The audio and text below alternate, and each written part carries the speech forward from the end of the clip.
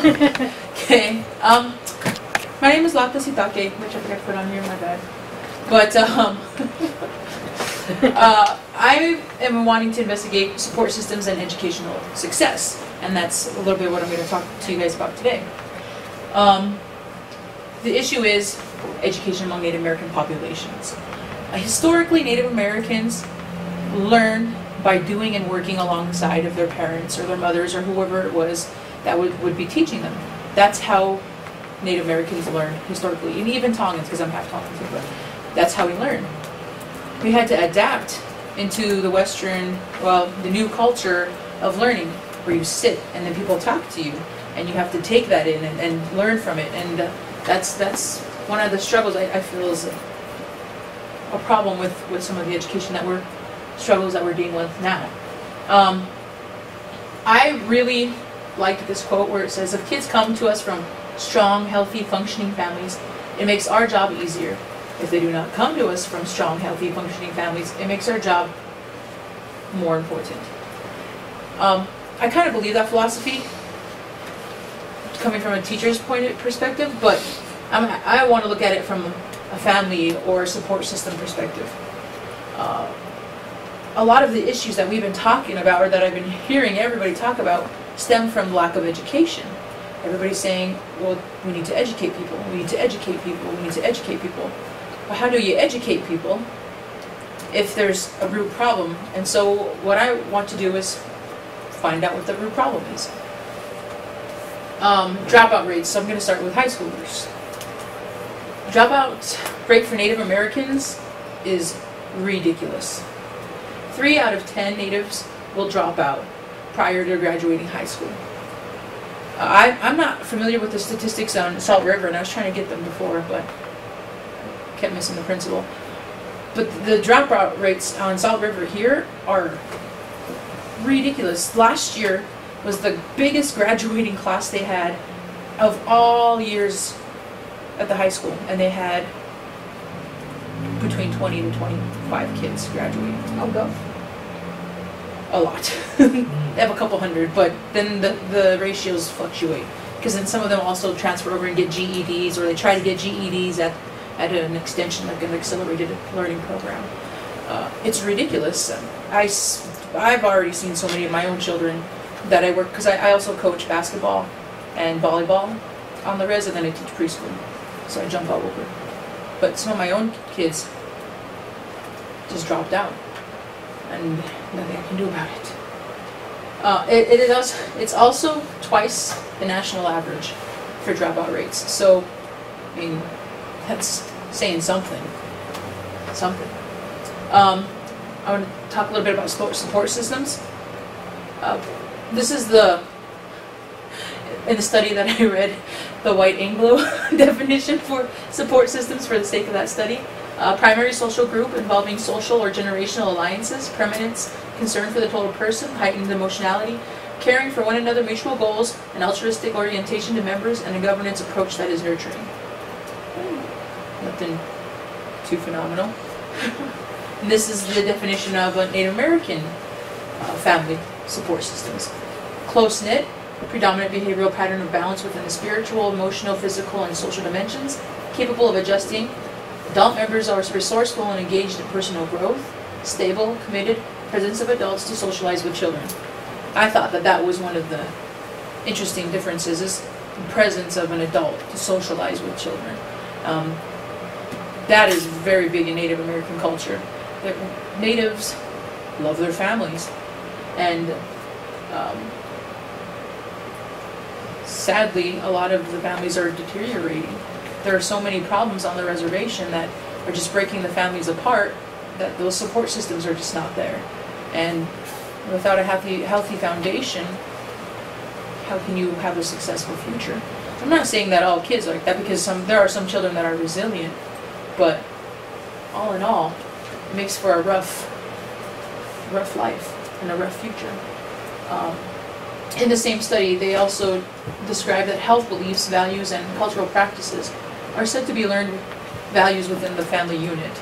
So children in Native American cultures learn their values and health practices and beliefs, and and become who they are within the family, or should be within the family. I feel like that's transitioning now. It's not exactly being learned in the family. They're finding other places to find and establish those kinds of values and beliefs, and that's what's disconcerting. The destruction of Native family. So we're going to get to the nitty-gritty. Okay. Assimilation. Assimilation is a process of losing one culture and taking on another. These are just talking about ethnocentric cultures and beliefs. I think that those are the things that stemmed the boarding schools and genocide. It kind of just talks a little bit about it. I'm not going to read it verbatim, but the dangers of ethnocentricity. I'm going to show us a little clip, which I really like.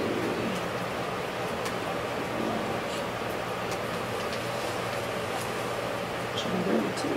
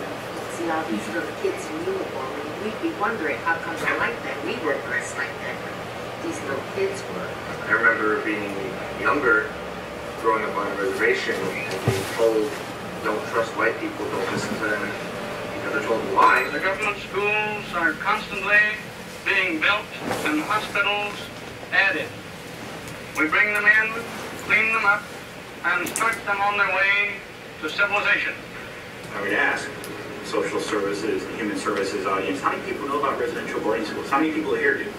This never makes it into the history books. This is never talked about. Why did those schools get started, and who started them? That's supposed to end there? What happened?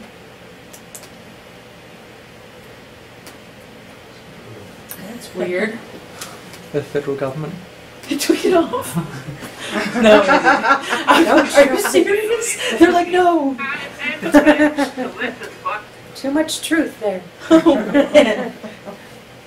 Oh, I forgot to let you read this. It might be Rio Tinto. They might have heard about yesterday. I'll see if I can catch this up.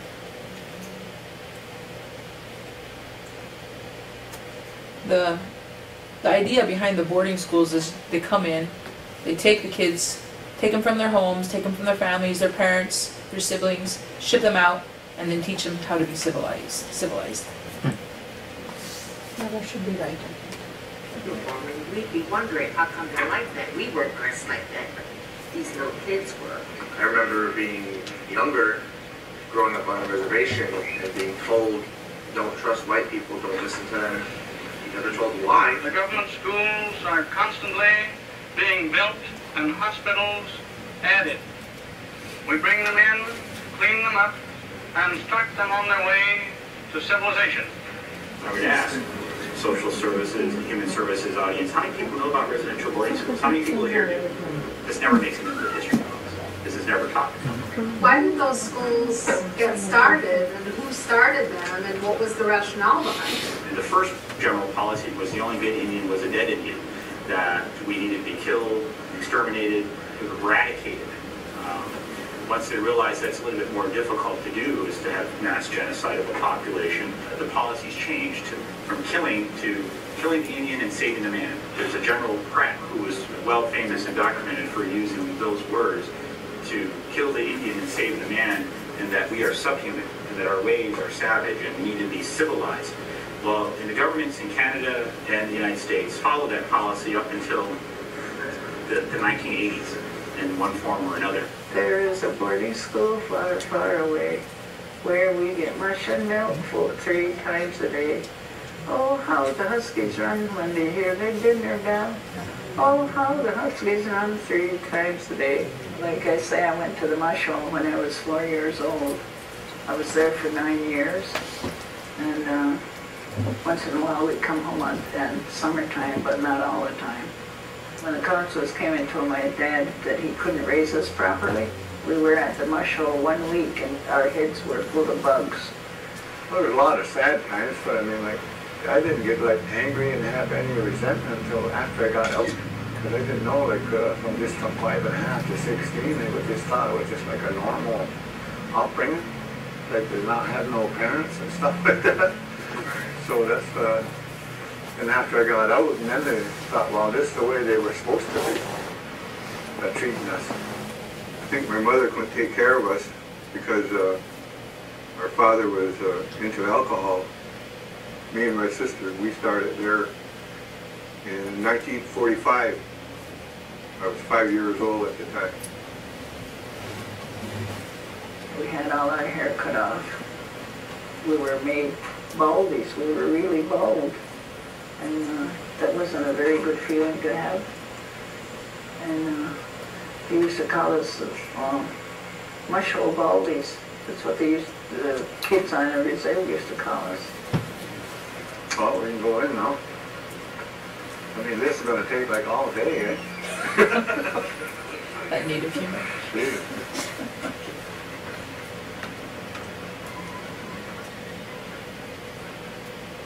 We were taken to the hospital to get checked out for nits and whatever, I guess that was, you know. Well, they checked us out, you know. Then they split us. The school was split in age group and by the boys and girls. Boys were on one side, the girls were on one side.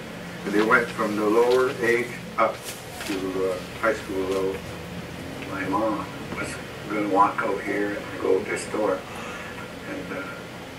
And at 5.5, my sister tells me that I grabbed my mom's leg and, you know, of course we were all just crying.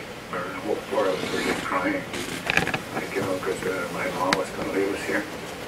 So I grabbed my mom's leg and well, crying and that, and just kind of like hollering like, "Ma, don't leave me," like, so. But anyway, like while that was going on, like, the supervisor came over and just kind of grabbed me and took me off my mom's leg, and then my mom just walked out, and I've never seen her for those 10 years I was here. She never come to see me once. I don't know why. He took my brother away to where he was supposed to. I just kind of wanted to give a little bit of an idea. I'm going to have us watch all of it. So the children were taken, the parents were actually bringing them? Some were taken, and then some were given the option. The government, they were tricky people. They could get you to do what they wanted. And at that time it was take your kids to boarding school.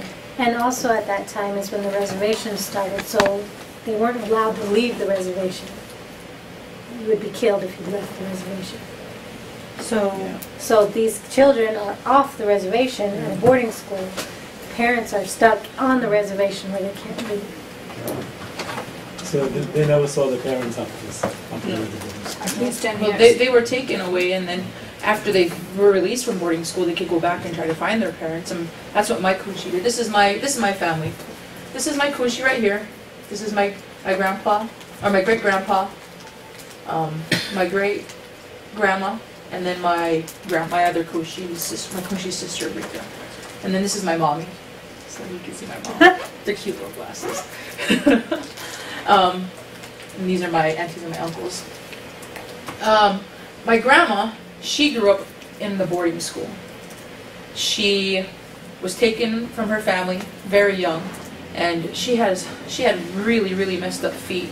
Her feet were really messed up because they only got one pair of shoes every year, and that was the pair they got. So if their feet grew, you had to smash them in the shoe, and you still had to wear it. So she had really bad toes, and I used to have to help file them down, and her feet got messed up, and she used to tell me how, because they got separated, the older kids would bully them, even among themselves. They would bully them and steal their food and eat their food at lunch or dinner or whatever time. So she said that they used to be so hungry that they would sneak out and go find squirrels and kill squirrels and eat them. If they couldn't find a squirrel or kill anything, they would just drink water because their stomachs hurt so bad because they were so hungry. They weren't allowed to speak their language at all. If they were to speak Sioux, they would be beaten and punished severely. And so growing up, she also didn't teach my mom. When she came home and was released from the boarding schools, she didn't know how to have a family. It destroyed the memories of families. She did not know how to love my mom. She cared about my mom, so she would, be vigilant, but she didn't know how to express love. She didn't know how to express certain things. She didn't know what a family unit was. And a lot of these kids didn't know what a family unit was. This single act just demolished family values in Native culture.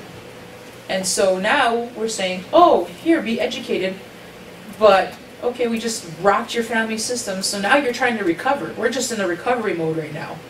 We're still trying to get over that. I mean, I'm really thankful because I'm in that recovery generation. My mom, she did better than my grandma did. My mom did go to college. She did get a higher education, which kind of is another study that I'm going to want to investigate because my mom went on something called an Indian placement program for the Mormon Church, and so she went with that. And there's been horror stories about that too, but she had actually a positive story with it, and then it changed her life. And it changed my life in return because she learned how to be involved in a loving family. But I'm going to investigate that too sometime, but not right now. Let me just say, this is the kind of thing I think about when that sovereign nation talks about an accredited university. Mm-hmm. Yeah. Are you kidding me? Yeah. Well, that's the mentality. It's like, this is the right way. You know what I mean? And this was their way of civilizing us. This act is not civilized at all. I know. Sure. I know. So that some of our students have the opportunity to get funded from their native tribes.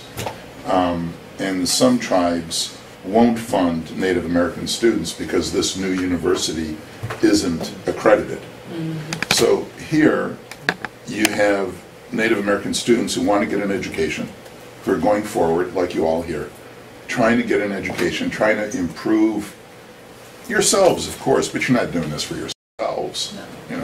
You're doing it for your community. And then to have the Native tribes say, "Oh, we're not gonna support the school because they're not accredited," which is a policy of the U.S. government, the same policy they had here. It's like they're still under that acclamation. They're still under that paternalism. Yes. And it's just shameful. Shameful. It's just hard. Because we still have this thing, that trust responsibility, we still think it's there when it... Yeah, and the audacity to use the word trust. Yeah. But it's the same in North Korea. It's fine. Yeah, it's so the same. It's Right. Same in the Soviet Union under Stalin. Right. So it's nothing to be surprised at. Under Stalin, who was a priest. Yeah, that's right. Right. Just like the federal government. Yeah. So this is the seminary. Yeah. For real? So this is a sort of a But by the way, for our visitors, the Heard Museum in Phoenix, which is a wonderful museum, still has the boarding school exhibit going. Really? And it's been going for a while. And so, you've seen the Heard Museum? No. If you have time tomorrow morning, I don't know what time they open, but I've taken a lot of people there. You've been? Yeah, I've seen the exhibit. Yeah. And it's sort of, and the only escape from it is the cemetery at the schools. This was another way to get back, was the cemetery. Oh God. Yeah, and it says There's on a the lot of closing of the children. exhibit, the Children only that escape died in was the boarding school. cemetery. It just rocked the whole culture. It's just sad. I don't like to think about it too much because it makes me get teary-eyed. So these are some of the effects that occurred from boarding schools. There's many more that could fall onto the list. Family structures destroyed, like we were discussing. Alcoholism, because they don't know how to cope. I mean, you're sent into this situation and you don't have parents to teach you, and if historically you learned by working alongside someone and had that kind of interaction, and then to be ripped away from it and then just thrown into this new environment without any instruction, where are you going to turn? Well, of course I'm going to look in the bottom of a bottle, or drugs, or something to try to escape. The loss of identity, they cut their hair, they give them new names. Even now, sometimes I try to do family genealogy work and I cannot find some of my relatives because I have to figure out what their native names were, what their English name, which one they were using. It's a big mess. They took away the family memories. They increased the vulnerability of the children because they were taken at such young ages. I mean, that fellow was taken at the age of 5. I mean, that is young to be taken away from your family and then put into that kind of environment. And then it just... So this was like what year? What year are we talking about? Oh goodness, it was a long span of time. Let me see if I can remember. I'll look it up for the years. It was over a long span of time, not just a short moment. Because I mean, some of these people were spending decades within the system. I'm thinking like 1920s. 1870, I think, isn't it? Well, I know my grandma was at the end. Seven generations. About 7 generations. That's a long Was when time. it ended. So, I mean, and then people are like, well, get over it. Oh, yeah. Yeah, I've had people tell me, get over it. And I'm like, don't talk to me right now. I'm going to go to my happy place. Because you can't get over something while the problems are still ongoing. Yeah. Exactly. You can get over it once it's resolved and it's dealt with. But Well, and they don't even teach it. They don't teach it in the school. I mean, there's like zero responsibility taken for that. They just ignore it. They sweep it under the rug. Oh, What do the teachers say when you bring this up to them? Why aren't you talking about this? What do they say? they don't know. They don't know. They don't know. They How don't. could they? You don't know what you don't know. They don't know. They don't know. Well, some of my teachers, they didn't even know that I was Native American because I look mostly Polynesian. So a lot of the times I would say, well, that's not how it is. Because they would give me information like, that is not how it is. And they would say, well, how do you know? I'm like, I'm Native American. I'm registered in this tribe. And they're like, what? But you're not a drunk. And I'm all, oh my gosh, you did not just say that to my face. But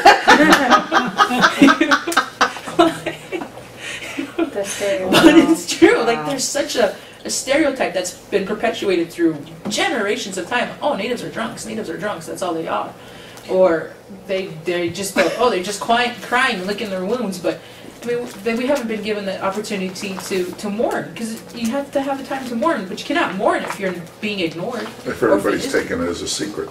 Yeah, if they're not bringing it to light, you cannot expect the nation of people that was once thriving and strong to be strong again, just fall down and pick it back up after 7 generations of this, and then not even that, like hundreds of years of genocide and extermination acts and relocations. An ongoing assault. Yeah, and it's still going. And it's still going. Boarding And they schools wanted ended in and they wanted me to 1928. take the video off. It started in 1920. And it happened even in 1945. Harvard was a Indian school. Oh, Harvard? Harvard. I did not know that one. Well, that's fun. Okay, so... Or had an Indian school. Had an Indian school.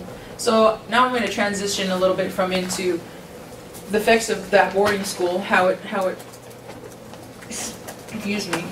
just laid a foundation, well, crumbled the foundation of family to modern day time. If I can get it to work. Yeah, those are funny pictures. Yeah, these are their families. Yeah. It's like, who's what? Yeah, mixed.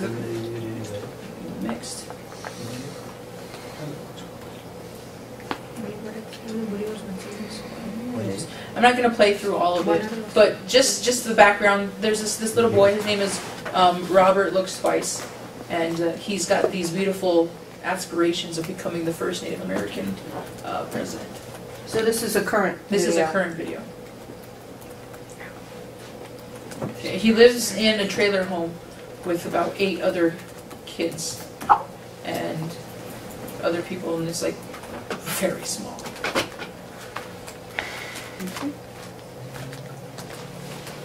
On the world he sees. On the dry, windswept hills and plains, 2 million acres, there is not a single mall, nor a movie theater, a big business, a bank, a big house. All around him, old public housing, broken by the decades. 70% of his high school friends will drop out of school. 70 to 80% of the adults are unemployed. And the people who once mastered the mountains, the wildness, and the blizzard are now being crushed by something else. There's an estimate that 80% of the adults on the reservation are alcoholic, and there's a kind of contagious epidemic of suicide. Back at the trailer, Robert's grandmother, Blossom, who was taken in the casualties of parental addiction and neglect. I raised not only my grandkids, but I raised some of my cousins' kids. Things happen around us life.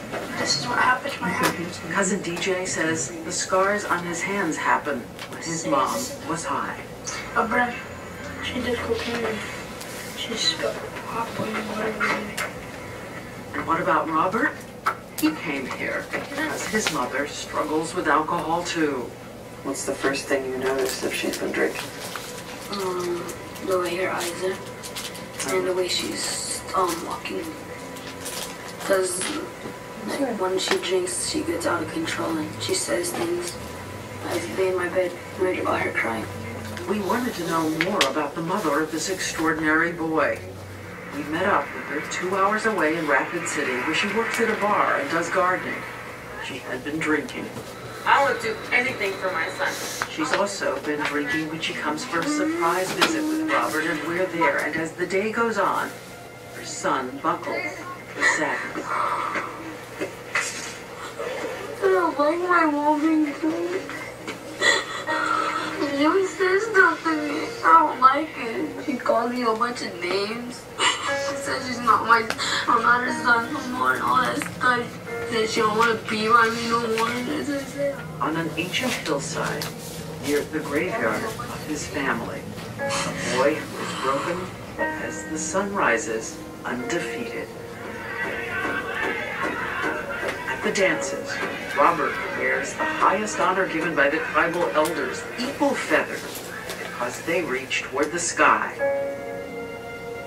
At the competition, he wins prize money, which he shares with the grandmother who gave him a home. Like, I'm just happy to be with a family that loves me right now. And when he gets to the White House, he promises he'll make sure his grandmother Blossom has one of her favorite foods, dough cooked in oil. They call it Indian fry bread. And Grandma said she wants a whole floor to herself, smelling like fry bread. He's adorable. And she wants a teepee and a main course. A child of warriors in a tiny room, fighting with what he has, knowing other kids wake up to so much more. You ever get a little jealous of how easy they have life? No, because my uncle told me there's gonna be a muddy road and an easy road. The rich kid takes the easy road and the poor kid takes the muddy, rough road. And they're building up strength the whole time. Like, you're becoming a warrior. But you are a warrior now.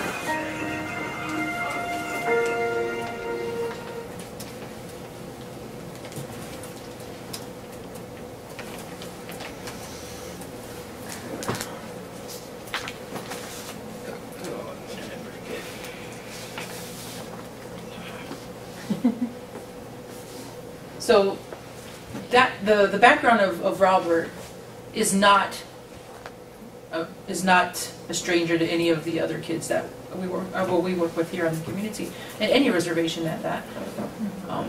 Alcoholism is just rampant through and through. The destruction of families falling at every drop of bottle. And this kid, he's one of the resilient ones. But I mean, even with his type of resilience, you saw how that affected him. How seeing his mother intoxicated and coming to visit him and reacting to him like that still affected him. And I mean, he's going to school and he's thinking about that. And I know that because I've had a lot of my own kids, when I be coaching them, they come to me and they'd be like, Lata, and they'd be crying and they'd be like, Lata, this happened in my house tonight, or this happened in and of course I'd have to tell the administration because you're mandated. So I would tell the proper authorities, but I mean, it breaks my heart because these kids, they have bright futures. They have a lot of potential, but they just cannot unlock it because they are stuck in an ugly, ugly battle, an ugly upward climb that they're trying to get out of. And it's even harder too because as Native people, you think that we would be cheering on one another, like, yes, do it, let's do it, climb, climb, climb. No, we also add to our own problem. We pull each other down. We see somebody climbing and almost getting out of that bucket, we'll reach up and try to pull them back down. It's just, sadly, some people, some of them are like that, and some of us are like that. So it's like a double battle. You're fighting the people from the top and you're fighting the people from the bottom, and all the while you're trying to climb out of that bucket. Sorry, we're getting some of the destruction. Like I said at the beginning, if health beliefs, values, and cultures or practices are to be learned within the family unit, what's being taught in those homes where there is no family unit? You know, where the kid just sees alcohol and drugs, and now they have this new thing where they use those CO2 cartridges.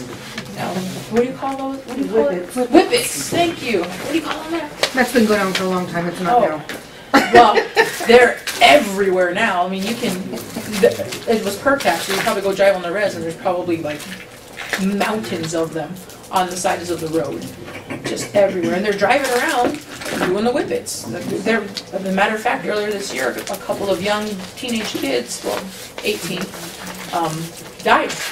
Hi. They ran a stop sign and got thrown from the car while doing whippets. This is CO2 or CO? Yeah, CO2. Those little, like, air gun. We're used to make, like, turn cream into whipped cream. Yeah, that too. Oh, let's see. Or what, for BB guns? Yeah. Those are CO2 cartridges too. Yeah. They're resourceful. But, and then, what I want to investigate is how can we solve that? How can we solve the dropout rates? How do you fix that? How can we fix that? And one of the what are they dropping out to do? Nothing. Just to drink and party and sleep all day and do nothing. I mean, it's a give up attitude? Yeah, give up. I'm just gonna party and have fun. Why try? I'm just gonna do whatever I've always seen. Mm-hmm. And it's been a battle too. It's been a battle for, well, I'm sure you know, it's been a battle for myself with my own kids that I coach, where I'm like, no, there is so much more. There is life off of the reservation that you can investigate and then come back. And I always tell my kids, Molly, you can always come home. Mm-hmm. You can always come home, but take every opportunity to be able to learn and grow, and then come back and help your community. And I've only had one, maybe two do it. You know, they're brave enough, and then one came back, unfortunately, so far. But what I'm hoping is that if we strengthen the support systems at home, that might help a little bit buffer some of the problems and challenges that are being faced in Native American high school by high school students. I don't know, what are some other steps that you guys think? In the regular public schools, so it is not only common among the Native Americans, so in Milwaukee, among the African American population, this is a similar scenario. So what they do is alternative high school. Do you guys have that? Yeah. Okay.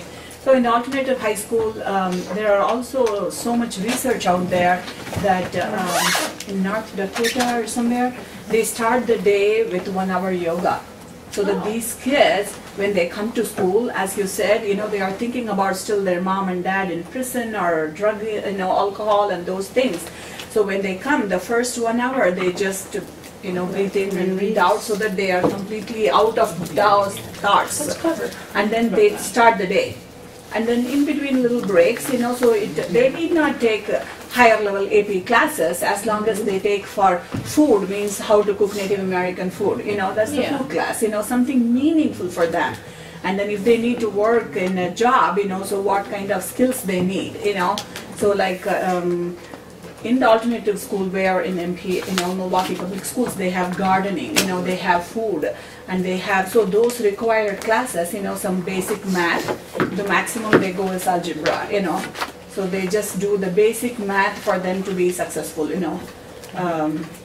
So 4 years of simple math and the basic science like food and, you know, forensics and something like that, then they graduate.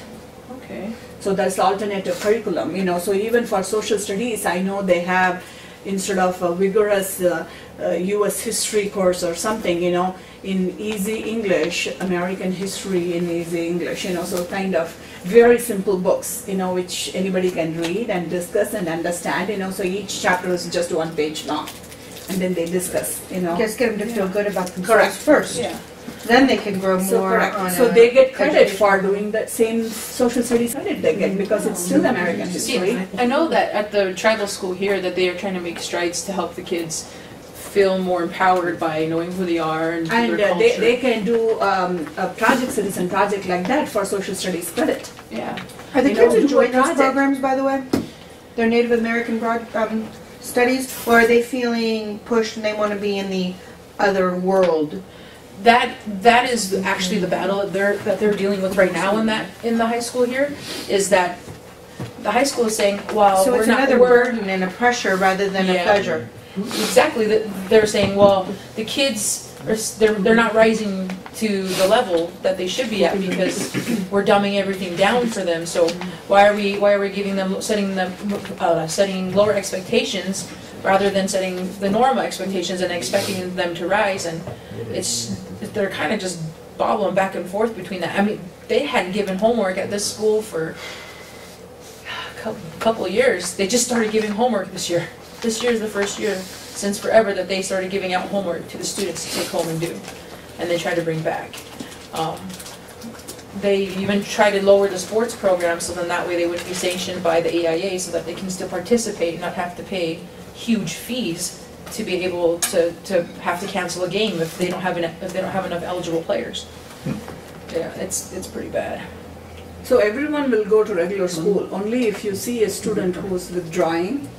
So, you know, the teachers, counselors will go and talk to those children, and then they will be put in, you know, they will be. Into those programs? Yeah, in fact, the alternative school is also in the same campus. Nobody would know. So instead of going to this science class, this child will go to this science class. Our you know? ALA class here is overbooked. There's actually a waiting list to be able to get into the program, so that way you can try to even work towards. But I worked on that campus and I helped to teach them classes. It's poor. The teaching is poor. Literally, I visited a couple classes, and what it is okay, come in, sit down. Here's the computer. Do your credits. That was it. Sit down, watch these modules, get your credits. If you have a question, raise your hand, but don't really ask me because I'm not interested in helping you. But sit here, do the module, and get these credits. That's how it is. I've seen it. I've seen it with my own eyes, and it's so infuriating because you're just like, infuriating. My experience in Salt River in trying to open our youth's eyes to American Indian history from not the viewpoint of the U.S. government, so is that they really have no idea. They have no idea why they're on a reservation. They have no idea why they have so many different social ills, why alcoholism is so bad. It's just everyday life. So, you know, in some of the discussions I've had with them, and I've done with this with our teens group, is they were just clueless. But what's awesome about it too is trying to spark that interest to learn more.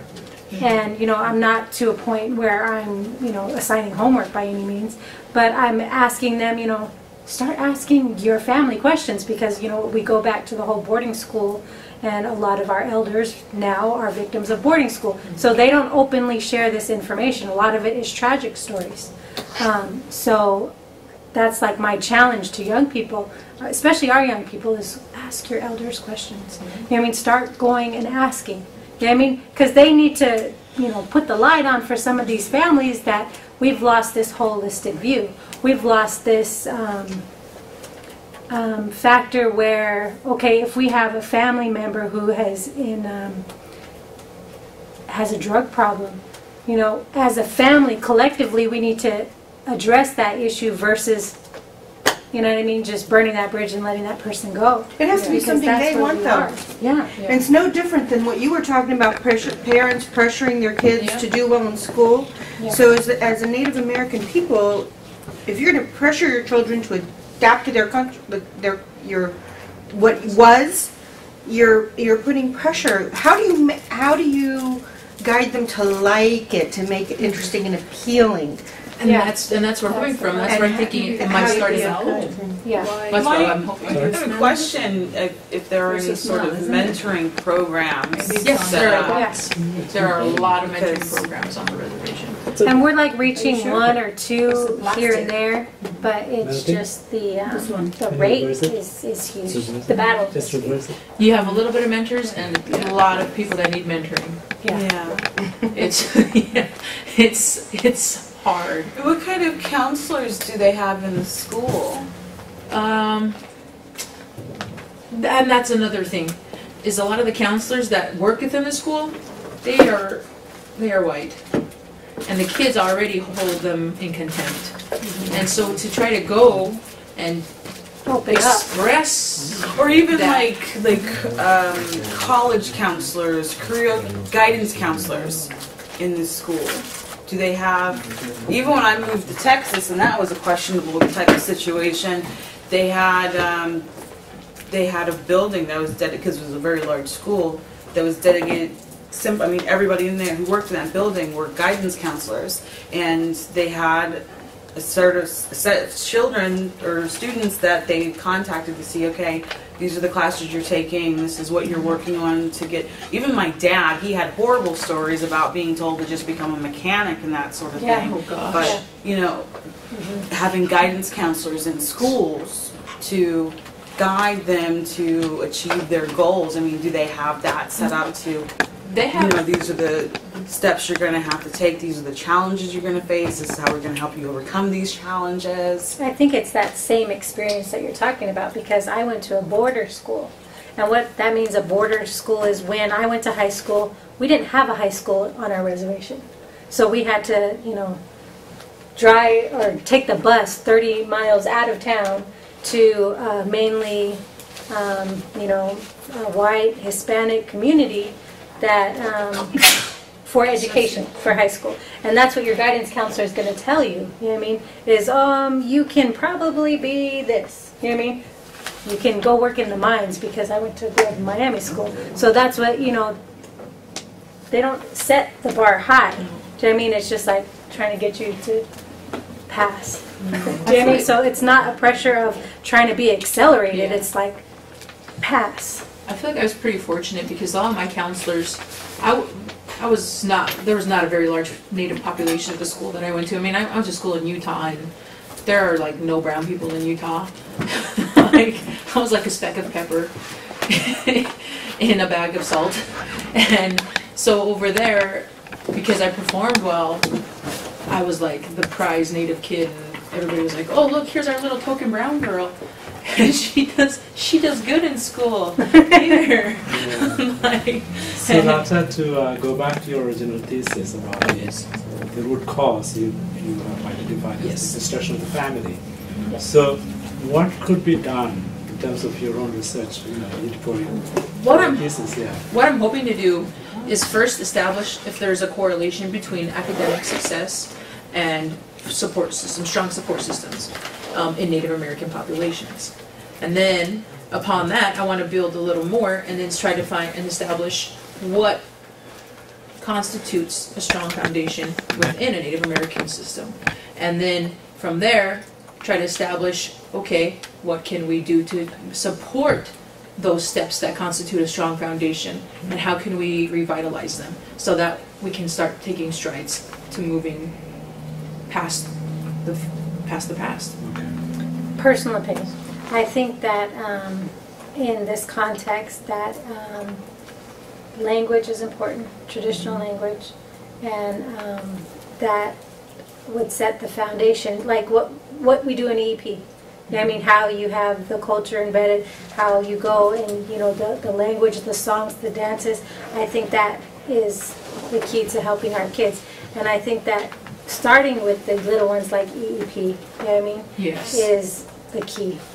Oh, I definitely agree with that. It's the only problem that I've seen with teaching it and getting it in the schools is that you teach it to them and then they go home. And then everything that you worked on all day long is lost. Yeah. Because they go home. Yeah. And when they're at home, they're not thinking about what I did at school that day. They're thinking about, oh my gosh, my uncle's going to get drunk and he's going to shank somebody in my house, or something like along those lines. Or, oh my goodness, what am I going to eat? I have no food. How am I going to find food? Or, it's really cold and I need this. There's so many other factors outside of the school setting that are affecting the school setting that I want to see what we can do to help minimize those factors outside of the school setting, so that way the things that we're doing in the school setting are effective. Yeah, are effective. That's what, I don't know if that's even possible, if that's even realistic, but it's something that I feel is worth exploring. Absolutely. Especially with the dropout rates that we're experiencing right now amongst Native American populations in high school. And I feel like the time is coming closer. Like we're getting closer where we can talk about those things. Because I know how you said ask questions to your elders, but some of the elders that they don't want to talk about it, you don't ask them. You just don't. And if you ask them those things, you expect to have a silent treatment for a really long time. But it's time for that truth. Yeah. I mean, and it's coming closer, right? Where it's starting to be okay to talk about it. Because when we talk about it, we're talking about the healing process. Yes. And not just as individuals, but as a community and as Native people. Mm-hmm. Because we're stuck in all these things. It doesn't just happen here, it happens in all Native communities. But we need to begin that healing process. And where do we begin? It's with telling the truth. Yeah. Start speaking the truth about what happened. And that's like getting our elders to wake up as well. Yeah. So, I don't know, are there any other questions? Comments? Very interesting. Yeah. Really good. I'm thinking of even job fair, like invite a couple of people in different fields, to come and talk about, or even they don't need to come, ask the kids to do, that could be a project, so okay, why don't you think about 5 professions that you are interested in? Why don't you do research about what kind of education you need? Mm-hmm. See, you have to pass high school and go to college in order to become like this. This is the highly paid position for you. And then that will motivate some kids, So then remember you told me that you wanted to become a lawyer or so-and-so, and now you want to drop out, so then talk to them that maybe instead of taking this class, you can take this class. Outside people. Yeah, that's hard. That's hard. Or easy that's to hard. do? That's hard. It's that so almost hard. goes against I mean, what is you can do to a point. Is it being done too much to an extreme to not allow anybody in? Well, there's been too many people that came in and did bad. Yeah. But you're in control of So screening. you go from one extreme. Yeah, you're on the two extremes. Yeah. It's never going to stabilize until you come down to the middle somewhere. And they're trying to get to the middle, but even still, a lot of the kids, a lot of my girls, I remember the first time, and I'm brown, and so it was a little bit easier for me to kind of break some of those barriers, but I remember we had this one coach that came in, and she was this white woman, and oh my gosh, they gave her hell for the whole season up until the very last 2 weeks of the season. And then they finally are like, okay, I guess she's cool. And then they let her in. The kids are sort of in the middle. Yeah. And you know, as a kid, when somebody says, don't cross this line, the first thing you want to do is put your toe out there. Yeah. You know, I'm going to cross that line. So it's like, too much on one end is not good. It's just balance. It's being so reactionary that you have people coming in to help. And it's like, if you have the knowledge, I know this has happened in the past, so if you mess with me or if you test me in the wrong way, I can call you on it, and I can, you know, you're going to have to back off in these ways. But if you don't know your own history, you're just, anybody can show up, and you just block them out. And it sounds like the community has no sort of personal sense or feeling of utility. You're right though about the reactionary thing. Being reactionary is never good. You have to. It's a lot of work to get out of that. Yeah. Well, and not only on top of that, like the sense of feeling worthwhile is. And then the problem you have is that you don't have a lot of people around. Again, the mentoring, the role modeling, nobody modeling these behaviors that I can then model, and your basis are people who've been torn apart. And I don't want you to come into my community because you tore it apart, but I'm learning unhealthy behaviors, and I don't have an interest, or I feel like a vested interest in learning my own history, which was a healthy history. Can I? Yes. Personal. You were the pepper and the salt. Yes. What did that feel like? Not what did it feel like, but look at you now. That didn't. Did that affect you badly? I mean, you seem balanced. You see, you know, you're in touch. You're in touch with your culture. You know, you were obviously removed from all that for a period of time. And you're. I grew up in Utah. So you were out of the. Yeah. But I went home to my mother's reservation every summer, and it was brutal going to the reservation in the summer because I'm half. I mean, I do not look native at all. I mean, what native has this kind of hair? And I'd be walking, and I would go to the Boys and Girls Club on my reservation, and they would just be like, "What are you doing here? You're not native. You're not even full native. Get out of here." And I wasn't native enough for the natives, and then I wasn't Tongan enough for the Tongans, and I definitely wasn't white, so I was just in my own little, and that's where having a strong support system came into play. Is my parents they didn't know everything, but they supported us, and we were pretty close-knit, as the definition was explained. And I think that was really the breaking point of whether or not I was going to succeed or not. So being half was your muddy path? Oh yes, being half was my muddy path for sure. Because I got teased by everybody. Being double was a muddy path. Being double. Yeah. I don't like the word half.